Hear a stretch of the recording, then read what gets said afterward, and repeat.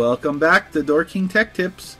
Today we will be looking at where you can go in the DKS Cloud software to name your relays, doors, and gates. Let's get started by logging in to the DKS Cloud at access.doorking.com.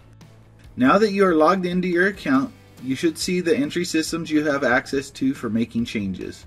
Go ahead and select an account that you would like to start naming relays on by clicking the plus sign next to the account folder on the left.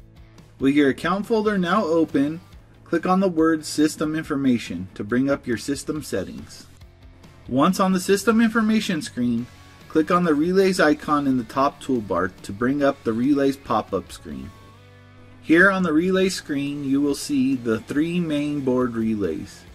If you have tracker boards tied into Relay 2 and/or Relay 1, click on the boxes that say Additional Relays for Tracker 1 and 2 to display all relays.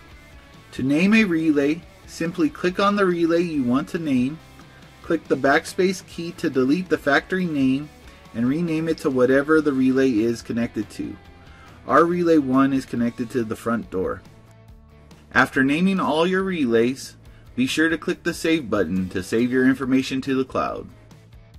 Naming your relays will help you on other screens throughout the program, like Hold Opens. On the Hold Open screen here, when trying to decide what door to open, there is a key of the relays on the right hand side, so you can choose the correct relay.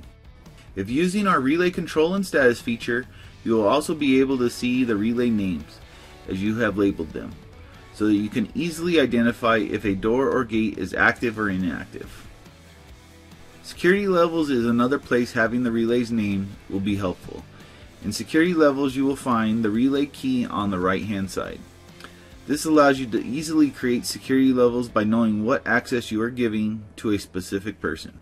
Transactions is the last page we will be looking at, and as you can see, by having the relays named, I can tell the date, time, code, and person that came in the front door. Since Relay 2 is not named, we have no idea where the person entered. So as you can see, naming your relays is important. Naming your relays is something that should be done by the installer. However, if you find that your relays are not labeled, the easiest way to identify doors and gates is to use your card, fob, code, or clicker at the door or gate.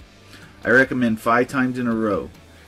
Then come back to the software, receive transactions, and see what shows up in your transactions. If it is an unlabeled relay, you will now be able to label it with the correct name. Congratulations on naming your relays. I hope this makes the software easier to use in the future. And we'll see you next time for more DoorKing Tech Tips.